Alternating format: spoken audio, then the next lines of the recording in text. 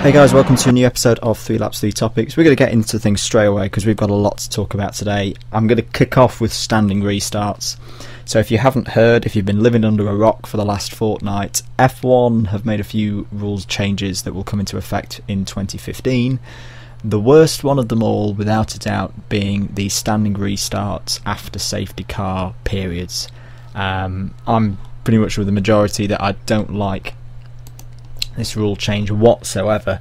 I think it's totally unnecessary, and I saw an article with Charlie Whiting being quoted today that I just wanted to pick up a few points that for me truly show that this has not been thought through properly, that it's been done on a whim, it's a knee-jerk reaction, and it's totally unnecessary. First thing that I want to pick up on is this quote here. So, of course, you are more likely statistically to have incidents at a standing start than any other time in the race, but no driver wants that to happen, and no driver will cause it to happen. Particularly that last bit, no driver will cause it to happen. With the majority of the drivers, I won't say all, because I think we all know there's particular drivers who are a bit more gung-ho than others. But no driver going to the first corner of a first lap wants to cause an incident and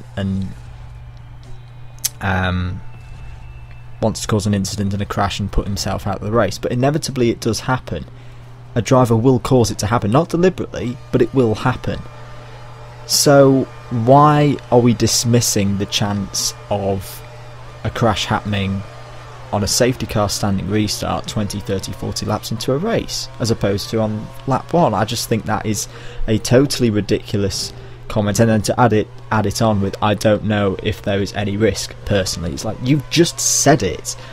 More likely statistically to have incidents at a standing start, and it's a comment that really wound me up.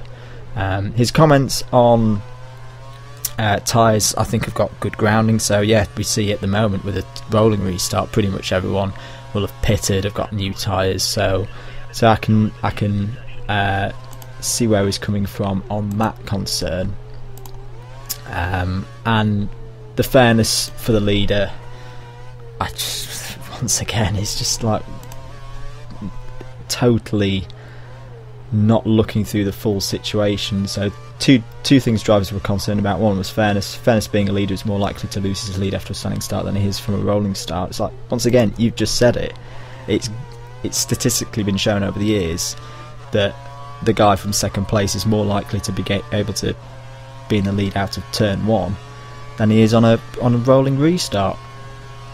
The other thing that I really can't get my head around with the safety car rules and how they're being changed is that the current worst bit of them, as we currently stand with them in this season, is not being changed. For me, drivers being able to recover a lap when they're a lap down is totally unnecessary, loses racing laps, and doesn't add anything to the race whatsoever, especially the losing racing laps. So if you follow me for a while, you might remember that exactly this time a year ago I complained about this, when we lost about 2 or 3 laps at Silverstone last year because we needed to get some Caterhams and Marushes back on the lead lap. And for me, that was what lost Webber the race last year. He had a lot more pace than Rosberg and probably needed 2 more laps to get by, but he couldn't do so. Very quickly on lap 2, I just wanted to cover the Caterham sale from Tony Fernandez to the Middle East Consortium. In the short term, yes, it's good. It keeps Caterham on the grid, as I think there was actually some concern that they might not see the season out. In the long term, though, I'm really worried for Caterham.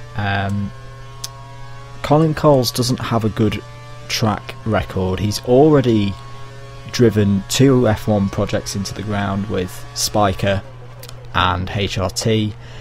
His work on the Lotus Codua LMP1 program in the last couple of years, I'm sorry to say it, has been awful. An absolute joke, and thank goodness the rest of LMP1's been so good, because that project has been an absolute farce all the way through, and I still don't think that Lotus will run at all this season. And I do worry for Caterham going forward as to where they will be in 3 to 5 years' time. But yeah, personally I don't see them being on the grid 3 years from now if Coles is still in charge. And that's a real shame, because I know a lot of the guys and girls down at Leafield have put a lot of time and effort into getting Caterham to where they are today. Lastly, on a more cheerier note, I want to talk about a bit of Formula E news. So testing has begun. They've had a big swanky launch event down in London in this last week, and a few more drivers have been announced as taking part in the championship. First of all, I'm really glad to see Catherine Legg get a drive with the Aguri team.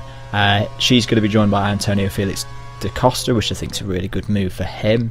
If you remember back a few weeks ago, I went through all the drivers in the Drivers Club who I thought would be good for the championship, and quite pleasantly surprised to see that Stefan Sauerzan has signed up with Venturi Grand Prix.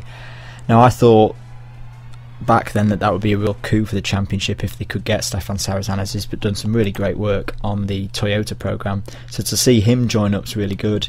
Nick Heidfeld's joined up as well. He's confirmed it's in Venturi Grand Prix as well. And yeah, I'm really looking forward to Formula E. I'm probably going to be doing some more videos on it as we get closer to the championship. The championship starts in September. But great news from Formula E coming out this week.